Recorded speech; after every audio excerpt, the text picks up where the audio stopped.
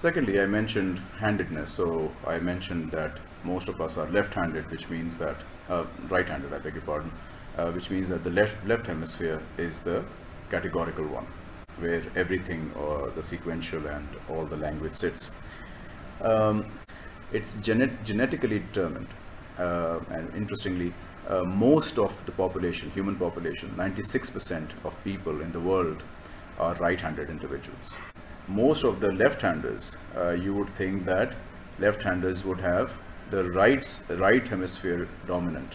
However, most of the 70% of the left-handers also have the left hemisphere dominant, and a minority of them, about 15%, have the right hemisphere dominant, and the rest of the 15% have it mixed. So both rare individuals have both hemisphere having categorical ability. You can imagine that these people are quite versatile.